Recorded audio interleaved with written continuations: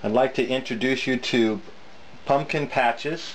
This is my latest version of my vintage styled ball and joint dolls. Very vintage looking, almost looks like it's been carved from wood.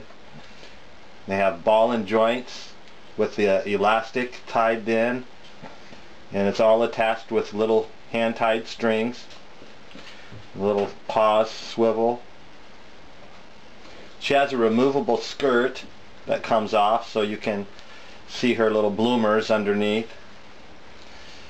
All of the lace and the trim is all done with scrapbooking paper trims, and I put those on before I put the finish on, and then do my crackling and distressing so it looks like it's all original part of the actual design.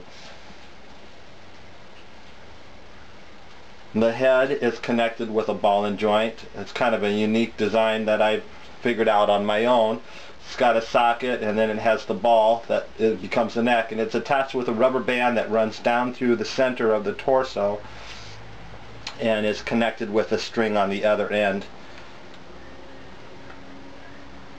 It's a little delightful little doll to have, very primitive looking, so she looks great sitting on a shelf in your home decor.